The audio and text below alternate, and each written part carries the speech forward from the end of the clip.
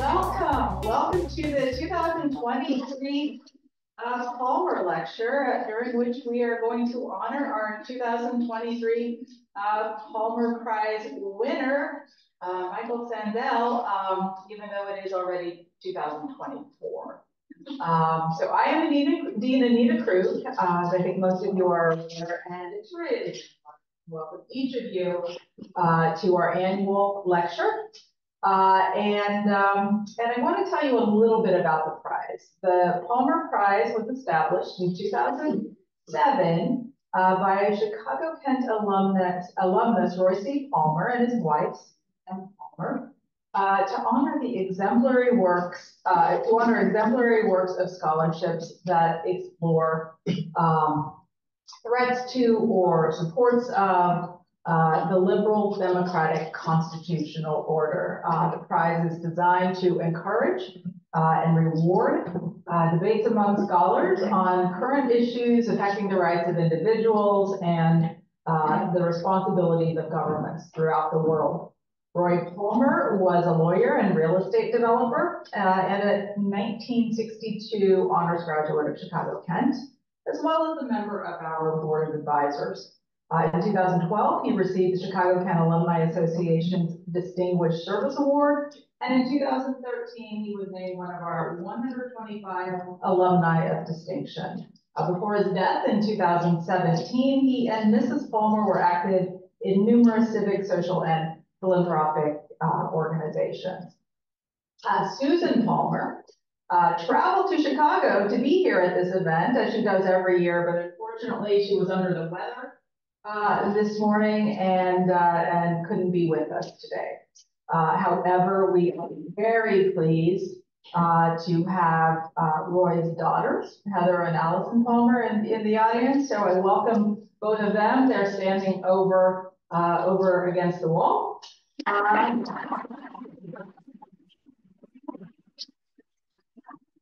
It's really wonderful to see both of you, and of course, we wish Mrs. Palmer a very speedy recovery. So I also want to thank our selection committee for determining the winner of this award, and each of them carefully read all of the manuscripts that we received. They are Professors Steve Heyman, Mark Rosen, and Chris Schmidt. So thanks so much. So today, joining our distinguished scholars who have won the Palmer Prize in previous years is Michael J. Sandel, who is the Anne T. and Robert M. Bass Professor of Government at Harvard University, where he teaches political philosophy and writes about justice, ethics, democracy, markets, and other niche subjects along those lines. We're honoring today Professor Sandel for his book, Democracy's Discontent, a new edition for our perilous times, which was published by Harvard University Press in 2023. This book is the latest of many books and writings that Professor Sandel has authored, which connect enduring themes to some of the most challenging moral and political questions of our time. Collectively, these writings have been translated into more than 30 languages. His course, Justice, is the first Harvard course to be made freely available online and has been viewed by tens of millions of people across the globe. His lectures have packed venues such as St. Paul's Cathedral in London, the Sydney Opera House, and an outdoor stadium in Seoul where 14,000 people came to hear him speak. So clearly, Professor Sandel has sought to extend the reach of philosophy beyond the academy, and his new online course, Tech Ethics, explores the ethical dilemmas posed by AI, chatbots, and social media. His BBC Radio 4 series, The Public Philosopher, explores the philosophical ideas lying behind the headlines with rapt audiences around the world.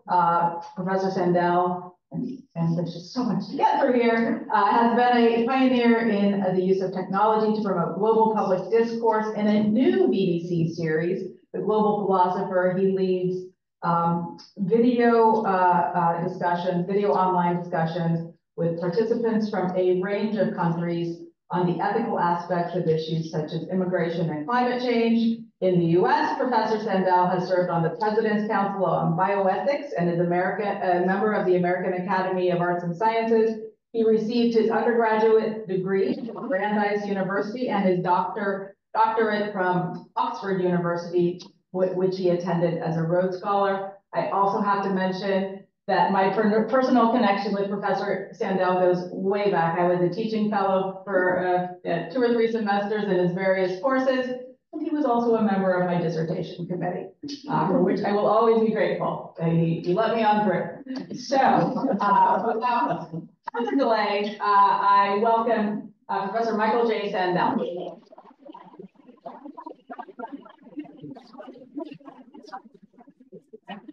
Thank you, Drew. What a thrill it is to return and to hear that wonderfully warm and generous introduction from a then student, now colleague and friend. We go back a very long way, and what a privilege and honor it is to be here and to be amidst your colleagues and to see you presiding as dean over this great law school. So thank you very much. And thank you also to the committee for honoring the new edition of Democracy's Discontent. The central theme of the book as it emerged in the 1990s was that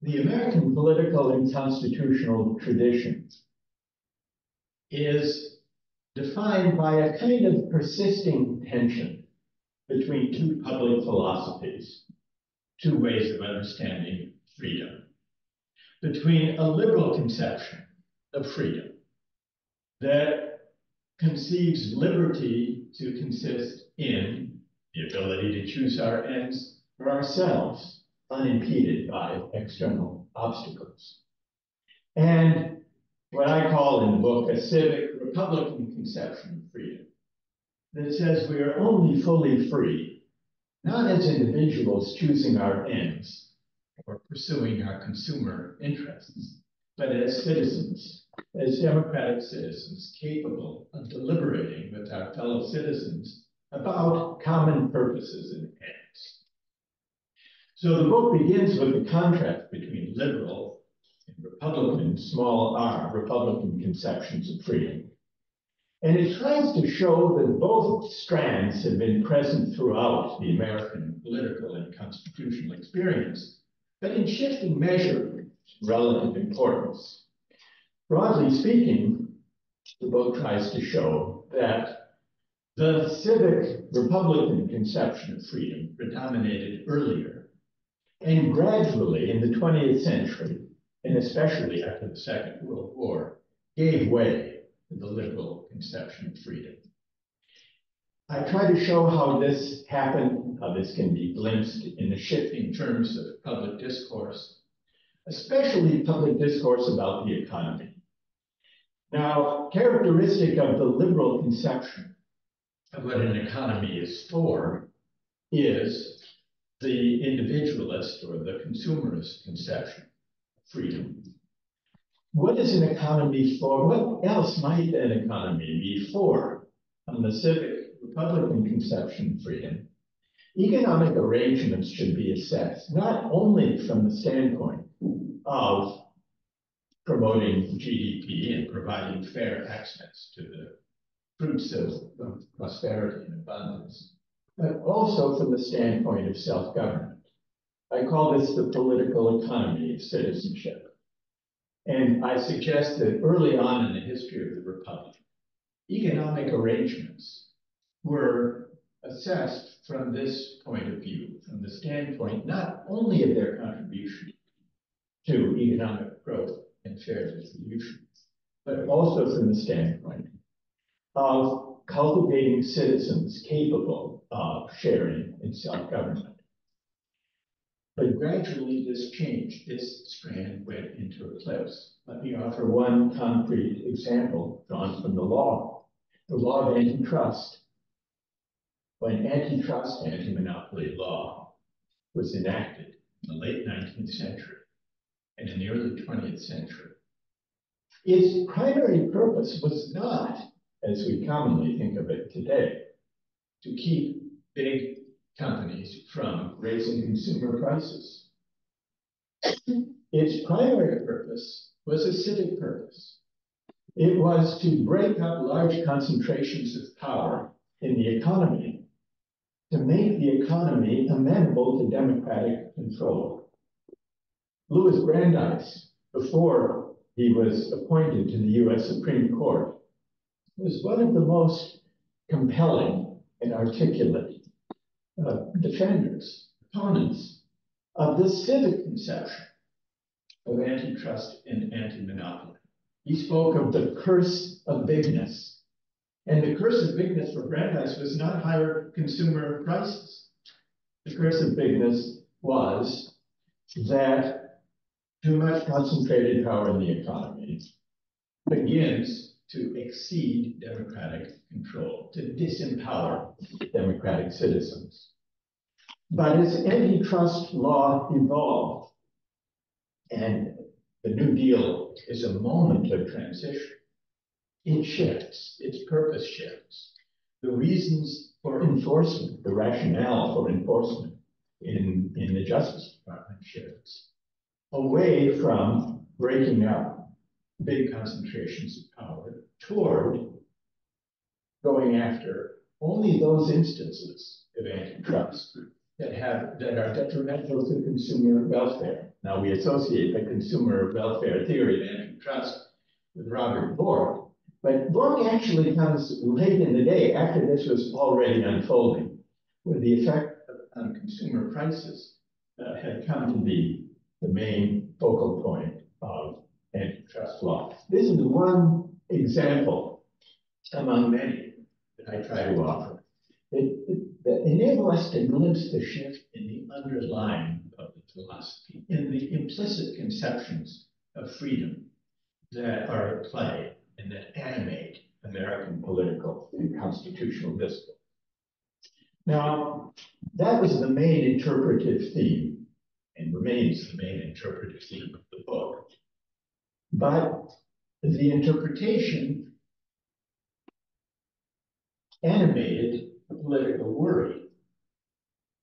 The worry was this, that a liberal public philosophy, one that conceives freedom only in terms of enabling individuals to choose their ends or to pursue their interests, is too weak to sustain the civic virtues and the sense of community that democracy requires. That was the worry.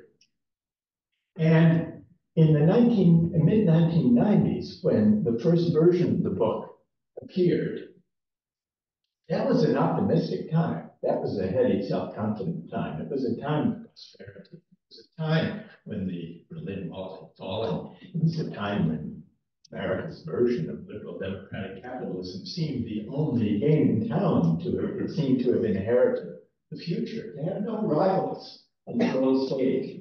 And yet, amidst the peace and prosperity, anxieties about the project of self-government, I thought, could be seen just beneath the surface.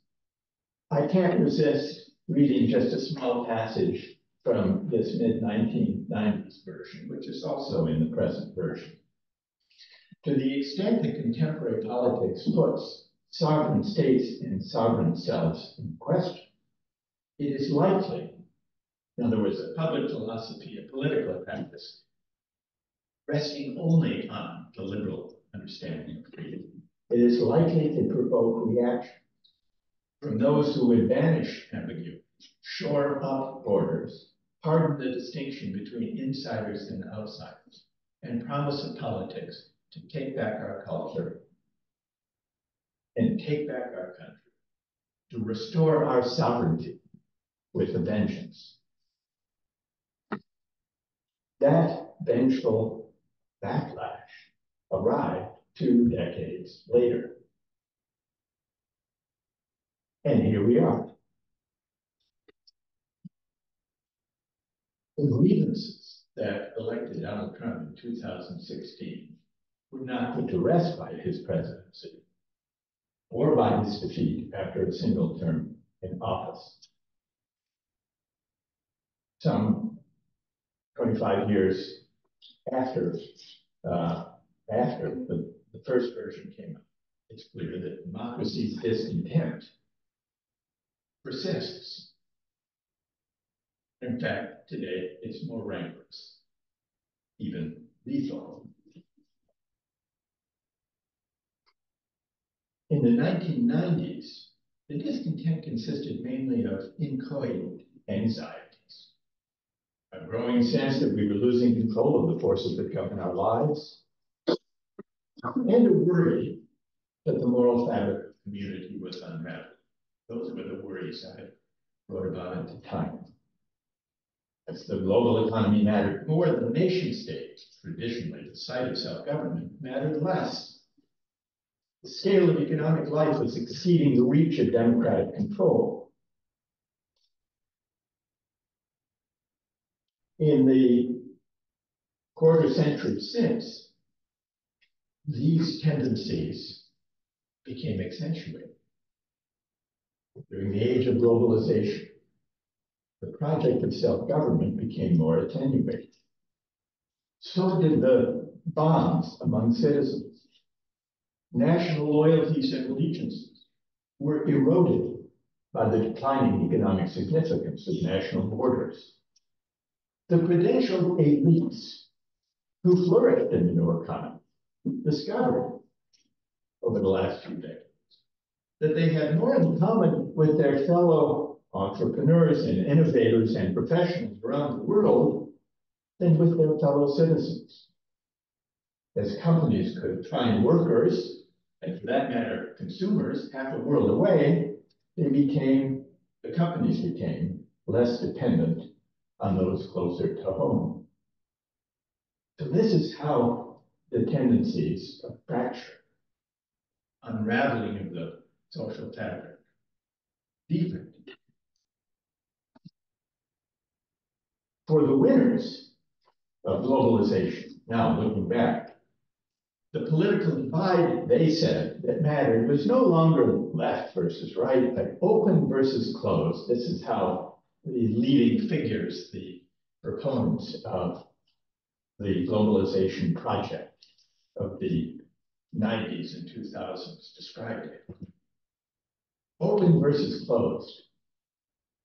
Those who questioned free trade agreements and the offshoring of jobs to low-wage countries and the unfettered flow of capital across national borders, they were cast as closed-minded, as if opposition to neoliberal globalization were on a par with bigotry. By this logic, patriotism seemed atavistic. A flight from the open, frictionless world beckoned, a consolation for the left behind. There was hubris in this, and also self-interest, perhaps. But it all came to a head in 2016. Britain's vote to leave the European Union that year shocked the well-credentialed metropolitan elites, as did Trump's election a few months later.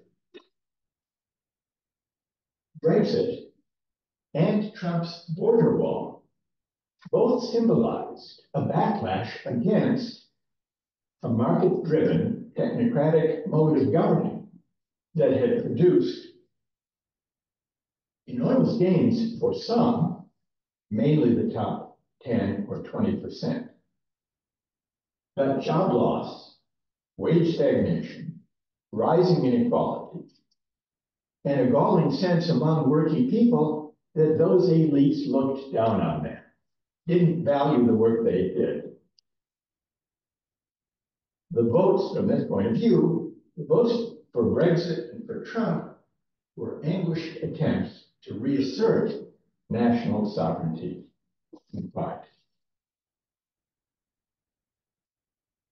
And so anxieties about the loss of the erosion of community and the disempowerment that many people felt became more acute over the past 25 years.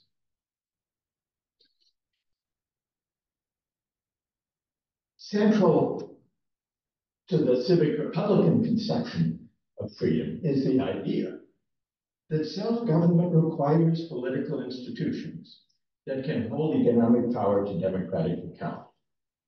It also requires that citizens identify sufficiently with one another to consider themselves engaged in a common project. Today, both conditions are in doubt. If something like this diagnosis is plausible, the path to revitalizing American democracy requires that we debate two questions that the technocratic politics of recent decades has obscured. First, how can we reconfigure the economy to make it amenable to democratic control?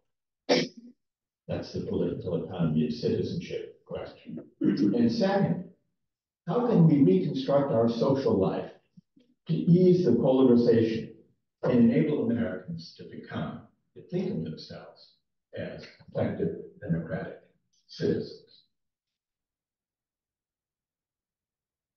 Holding economic power to account and invigorating citizenship, sense of community and mutual responsibility, these may seem to be two different political projects.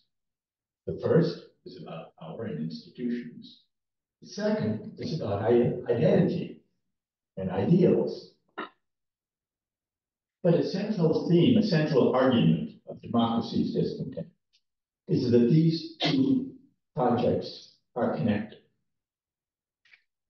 Unwinding the oligarchic capture of democratic institutions depends on empowering citizens to think of themselves as participants in a shared life. Now, how might we begin this rethinking? How might we begin to shift the terms of public discourse to reconnect with the political economy of citizenship, to reinvent it in a way? To do that, it's worth considering the obstacles to doing so. And that means thinking back, looking back over the past 4 decades or so at the version of the globalization project that exacerbated these frustrations and sources of discontent. Any attempt to reimagine the political economy of citizenship relevant to our time depends on acknowledging what went wrong in recent decades. And part of what went wrong is that both political parties came to embrace and enact a new version of capitalism, one that brought widening inequalities and toxic politics. This version of capitalism consists of 3 mutually reinforcing practices and beliefs: globalization, financialization, and meritocracy. The capitalism defined by these practices is a far cry from the political economy of citizenship. It even departed from the political economy of growth and distributive justice that prevailed in the decades following the Second World War. Now, I'd like to draw attention to one feature of this, the age of globalization, its view of politics. the age of globalization, it was a heady, triumphant time. Political leaders celebrated the flow of goods and people and capital across national borders, not only for its promise of prosperity, but as an open, tolerant, cosmopolitan alternative to the place-bound political economy of the past. A world without walls. Do you remember that phrase? A world without walls. This became a familiar, high-minded euphemism for an economy in which national allegiances mattered less and the unfettered flow of goods and capital mattered more.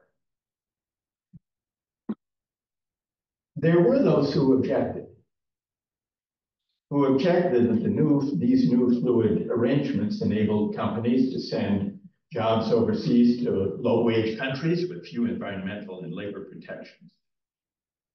They worried that moving capital into and out of countries at the click of a mouse could prompt destabilizing financial crises.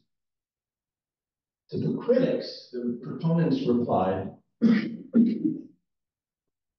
with one brazen but seemingly compelling reply. Globalization, they said, is inevitable. It's a fact of nature beyond politics. And we heard this on the right and on the left. Center right, center left. Defending the rigors of free market capitalism in the 1980s, Margaret Thatcher frequently declared, there is no alternative. You remember that phrase of hers? There is no alternative. But it wasn't only Margaret Thatcher. It wasn't only free market figures like Thatcher and Reagan. Center-left political leaders of the 1990s reiterated this claim of inevitability. Bill Clinton put it this way: globalization is not something that you can pull off or turn off. It is the economic equivalent of a force of nature like wind or water. That's Bill Clinton. Or Tony Blair, his counterpart in the UK. For Blair, globalization was as unalterable as the seasons. Quote, I hear people say we have to stop and debate globalization. You might as well debate, he said, whether autumn should follow summer. Now, although depicted by its proponents as a force of nature beyond human control, it turned out that globalization demanded that governments enact quite an extensive list of contestable economic policies. But what's striking is this claim that the basic contours of the economy are facts of nature beyond human control, and that the task for politics is not to debate them, not to call them into question, not to ask about their suitability to the project of self-government. The task of politics is to adapt to them, to these forces of nature. Now, this view about the global economy being beyond democratic debate or control produced a set of policies that led to widening inequality. But not only that, the moral companion to the market triumphalist faith of the age of that period, moral companion was a certain set of attitudes towards success that arose from a certain kind of credentialist meritocracy. Credentialist meritocracy was the moral companion to the market triumphalism of these decades. It wasn't only the widening gap between rich and poor that led to the resentment that prompted the populist backlash. It was also the changing attitudes towards success that accompanied the rise in inequality. Those on top came to believe that their success was their own doing, the measure of their merit, and that they therefore deserved the full bounty that the market bestows upon them, and by implication, those who struggle must deserve their pay too. This way of thinking about success arises from a seemingly effective idea, the principle of meritocracy, the principle that says, insofar as chances are equal, the winners deserve their winnings. Now, the center-left politicians at the time acknowledged that chances were not truly equal. This was work in progress. What we needed to do was to make the meritocracy more perfect, to bring everyone up to the same starting line. But insofar as we could, the winners deserve their winnings. For 4 decades, the market faith and the meritocratic faith, taken together, formed the defining project of mainstream American politics. Neoliberal capitalism made some people rich and others poor, but meritocracy created the divide between winners and losers. And it is this divide, not income inequality alone, that gave rise to the sense of humiliation and resentment and grievance and being looked down upon that Trump and other authoritarian populists were able to exploit. Now, early on in the book, I write about the debate between Jefferson and Hamilton back in the early days of the Republic. And what is striking about that debate is both Jefferson and Hamilton still retain contact with the political economy of citizenship. Neither was talking only about promoting prosperity and maximizing GDP. And I want to say one word about Alexander Hamilton before I try to draw the moral of the story and then open this for discussion. But just a quick reminder, the first American party system emerged from a disagreement about the role of finance in Republican government. Hamilton didn't believe that the new national government could inspire the allegiance of the rich and the powerful through patriotism alone. He thought wealthy investors, you remember from American history, wealthy investors would only support it if they had a financial stake in its success, and that's why Hamilton proposed a system of public finance that would bind the wealthy to the national project in a way that patriotism and civic virtue could not.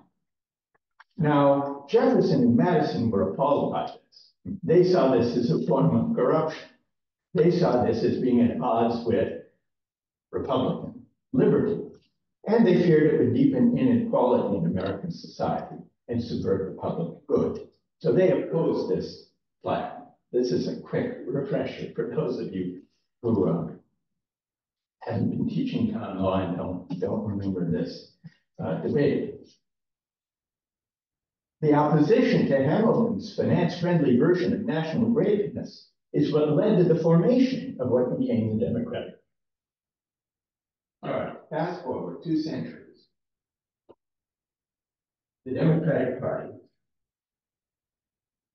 by this time, by the 1990s and by the 2000s, the Democratic Party made its peace with finance-driven and with concentrated economic power. In fact, Hamilton's way of thinking about the economy and government had prevailed so completely that it was hard to recall what that debate was about.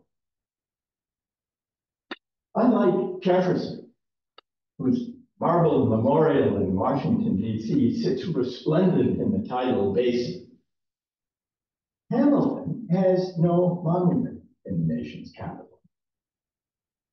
But it might be said that his monument consists in the country he helped bring into being. He didn't need one. An economic power, an economic superpower in the thrall of commerce and finance. However, By 2015, Hamilton's monument arrived, not in Washington, but on Broadway, in the spectacularly successful hip-hop musical Hamilton. Did you see it? Some of you? Okay. I wonder if more people have seen Hamilton the musical than have been to the Jefferson Memorial.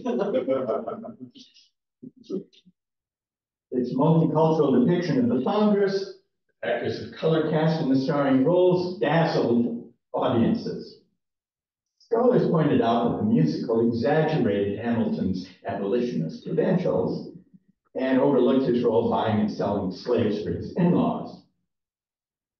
The show also gave scant attention to Hamilton's primary achievement, which was to be the founding father of American finance, the founding father of Wall Street, and his connection to American government. Instead, what was the play about?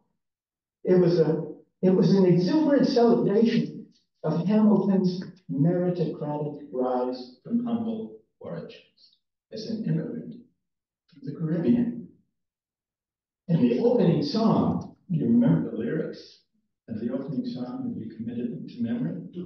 In case not, they go like this. How does a bastard orphan son of a whore and a Scotsman, dropped in the middle of a forgotten spot in the Caribbean by Providence, impoverished and smaller, grow up to be a hero and a scholar? That's the opening question of the musical. And the answer, the song tells us, he got a lot farther by working a lot harder, by being a lot smarter, by being a self-starter. Hamilton was a Broadway rendition of the meritocratic rhetoric of rising that was the dominant political idiom and rhetoric of the 1980s and 90s and 2000s. Young Hamilton became a national hero. The musical teaches us because through brilliance and hard work, he was determined to rise as far as his talents would take him. Just as politicians of the center left and center right had been telling Americans to do, if you want to compete and win in the global economy, go to college. What you earn will depend on what you learn. That was Bill Clinton. You can make it if you try. That was Barack Obama. 140 times, by the way. He used that phrase, Obama did, in speeches as president. Hamilton would not throw away his shot at what would become the American dream. This is from another song. Remember, I'm not throwing away my shot. Hey, yo, I'm just like my country. I'm young, scrappy, and hungry, and I'm not throwing away my shot to rise. So here was Hamilton's monument. It was also an anthem for the age of Obama. The musical brilliantly fused three strands of the liberalism of the 2000 teens: multiculturalism, meritocracy, and just off stage, finance-driven capitalism. Obama saw the production several times, invited the cast to perform at the White House, and joked about his bipartisan appeal. Hamilton, he said, I'm pretty sure is the only thing that Dick Cheney and I agree on. But even as the blockbuster musical brought the meritocratic, finance-driven faith to a moment of dazzling efflorescence, the public philosophy for which it stood was losing its capacity to inspire. After 4 decades of stagnant wages for the average worker, upward mobility was no longer an answer to inequality. Those who had brought the hyper-globalized, financialized economy into being admonished those left behind to improve themselves so that they too could compete and win in the global economy. But the elites had missed the mood of discontent by the 2000 themes. For those struggling to make ends meet, the mantra, you can make it if you try, was now heard less as a promise than as a taunt. I didn't hear that. Those who enunciated. Less than 2 weeks after Hamilton swept the Tony Awards, Britain voted to leave the European Union, and a few months later, Trump was elected president, backed by many voters in rural America and in industrial communities, hollowed out by globalization. But one more thing, the confidence, the hubristic confidence that globalization is simply a fact of nature beyond human control. This too, in the years after 2016, began to be called into question. It had partly to do with the aftermath of the financial crash and the financial crisis. It had partly to do with the pandemic. And it became increasingly clear, and this brings us up to the place where the new edition ends, that what set the market fate of these years so deeply at odds with the project of self-government was its evasion of the political. By this I mean the persistent attempt by proponents of this picture, this finance-driven globalization, their persistent attempts to depict the economic arrangements that they brought into being as facts of nature beyond human control. Because according to this logic, according to their logic, free trade agreements, the unfettered flow of capital, the financialization of economic life, offshoring of jobs, deregulation, the recurring financial crisis, the declining labor share of GDP, and the advent of technologies favoring higher skilled workers. All of these were necessary features of a global economy, not contestable developments open to political argument. This way of thinking about the economy left little room for public debate about how to distribute goods, or to allocate investment, or to determine the social value of this or that job. In short, it hollowed out public discourse and fueled deeper growing sense of disempowerment. If the basic terms of economic life are unalterable facts of nature, then little is left for self-government. Politics is reduced to the task of bowing to necessity. The necessity, for example, of a Wall Street bailout, which even those who enacted it said was morally troubling. If politics is mainly about adapting to the fixed inheritance of economic life, it's an activity better suited to experts and technocrats than to citizens. So we have this shrunken conception of politics that defines the age of globalization. And it coincided, as it happens, with an inflated role for doctrinaire economists who claim to offer a science of this supposed necessity. But theirs was a spurious science, and the policymakers who imbibed it mismanaged the economy, exacerbated inequality, and created the conditions, this is the main point, for the angry backlash and toxic politics.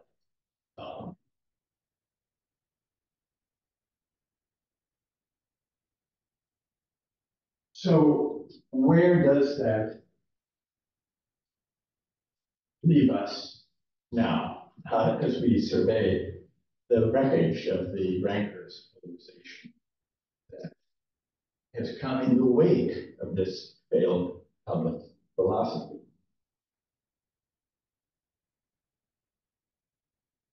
Well, it seems to me that surveying the wreckage, we have to see whether it is possible and what it would look like to reconnect with this older tradition, this civic aspiration, the political economy. We need to recall that governing the economy means more than figuring out how to maximize GDP, and even more than distributing the fruits of economic growth. It requires that we reconsider the way we live with one another and with the natural world that we inhabit. Aristotle taught, going way back to the civic conception, that politics is not only for the sake of easing commerce and exchange, but also for the sake of the good life. To be a citizen is to deliberate about the best way to live, about the virtues that make us fully human.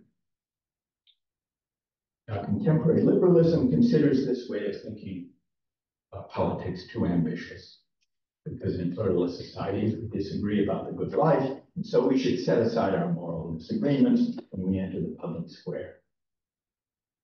But this penchant for neutrality is what's failed. It bends liberalism in the direction of the market faith.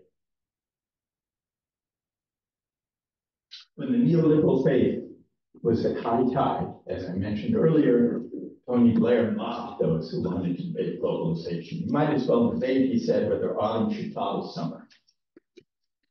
It was smart at the time, but it now seems quaint. Climate change, after all, has reconfigured the season. Summer heat is arriving earlier and staying longer. Some scientists predict that absent changes in the way we live, by the end of the century, summer could last for half the year. Here's an example of the folly of the conception of the economy as a fact of nature. What once seemed an unalterable fact of nature, the weather, the climate, has now become inescapably a subject for self-government. And so the boundary of what's necessary and what's possible shifts beneath our feet. Civic tradition understands this. It's a fundamentally political tradition. So today, the civic aspiration to shape the forces that govern our lives requires us to debate and to decide whether autumn should follow summer. And if we can debate that, we can surely debate the economic arrangements by which we live. Thanks very much.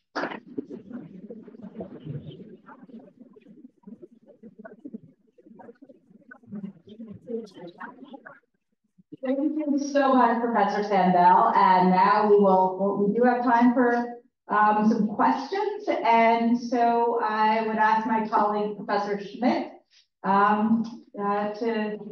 to call on folks as you raise your hands. That was really great. Thank you very much. So I think your description of globalism not being inevitable and a force of nature is completely right. But let me ask you something. You lean very heavily on self-government. And one of the core questions is, who's that self, right? Because political communities are also not just acts of nature. Right. And so, so I guess I'm very sympathetic to the idea that we have to think about a politics that takes citizenship seriously and brings about social solidarity. But when I get involved in that project, I naturally think, what's the role of states and the appropriate size of states and political communities? And so I wonder if you could say something about that. I think you're right that self and self-government is not fixed once and for all, but it's up for grabs. It's one of the subjects of political contest and debate and deliberation itself. I think that's a really important point. And what I've suggested here is that a purely global conception of the economy, accompanied by a purely universalist cosmopolitan conception of community and identity, are unlikely to be satisfying and, more to the point, are unlikely to be adequate vehicles for the project of self-government, which suggests the need for intermediate levels of political community to situate the selves of self-government, to give them definition, And you ask, well, what does that look like exactly? What sort of configuration? What distribution, that maybe one would ask, in roles and responsibilities at different levels of government would be suitable? I think it depends. I think that's a practical question. It can only be answered through experiment and through experience. And the right answer may differ one historical moment to the next. So I think that's what the experiment and that's what the deliberation has to attend to. I think you've identified the question. I would only hesitate to offer a kind of fixed or formulaic answer to that question. You have to take that question seriously and then try to work out the forms of political community and the forms of subsidiarity or federalism that distributes roles and responsibilities among levels of government and also within civil society, because civil society also shapes the character of citizens in a way that would be empowering. It's an alternative to the kind of technocratic politics we have. I don't know if that's a fully satisfying answer, but I think it's hard to be more precise in general. My question is similar in some ways to Mark's. First of all, this was fascinating, and thank you so much for being here. I was wondering if you could talk a little bit about your conception of nationhood. This is actually sort of from the other perspective, from the other side of what Mark was asking. Yeah. Because there is something intrinsically exclusive about nationhood or political community. Yes. Right? There are people who aren't in it. And in our world today, even if it were desirable to ignore that, the people who aren't in our community, it's actually not possible. Right. So how do you think about that? Well, and reinforcing your observation is the fact that one of the most volatile public questions of the day is immigration in terms of entrance. And I think that the Democratic Party in particular has failed to address the question of immigration and left the way open to harsh and disagreeable ways of addressing the problem of immigration. And there's a broader question that you point to, which is the role of the nation and the place of patriotism in politics. Liberals, well, one of the defects of liberalism that I worry about, and I worried about in the 1990s, but it was allowing the right to have a monopoly on the question of patriotism. As if patriotism were a fixed thing, with a set of prescriptions and policies as the right defines patriotism.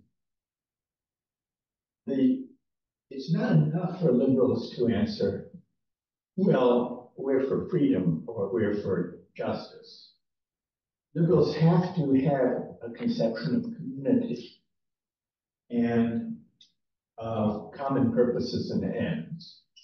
Insofar as liberals care about building a generous welfare state that reflects the mutual obligation of citizens to one another, they must have at least an implicit answer to these questions, an implicit conception of national community and of patriotism.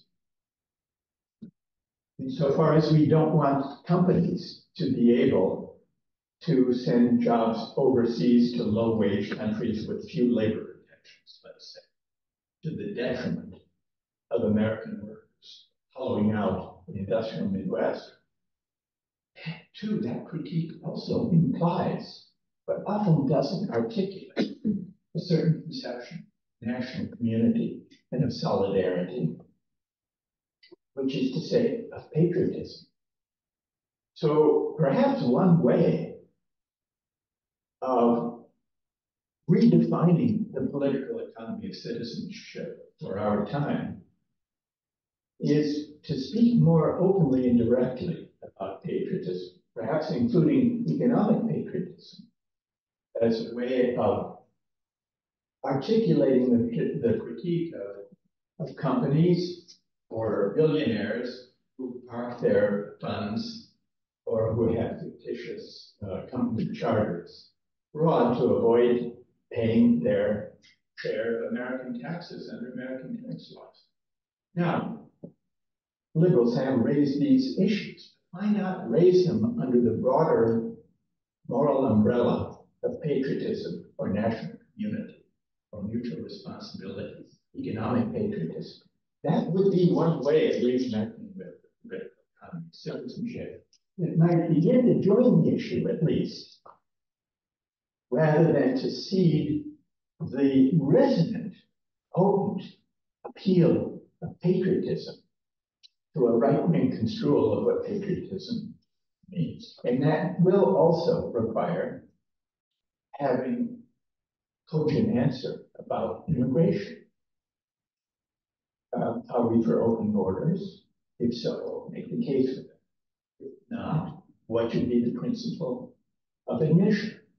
And how does that principle connect with a sense of special responsibility, if we believe we have such a responsibility, to our fellow citizens?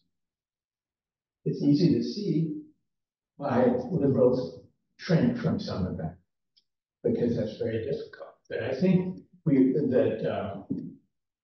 I think liberals shrink from engaging patriotism and the immigration question to their own detriment.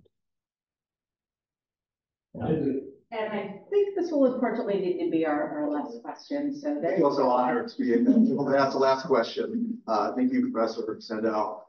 I think if we took a national poll, the Generation Z probably would be the largest percentage of supporters of your two views on political economy and community.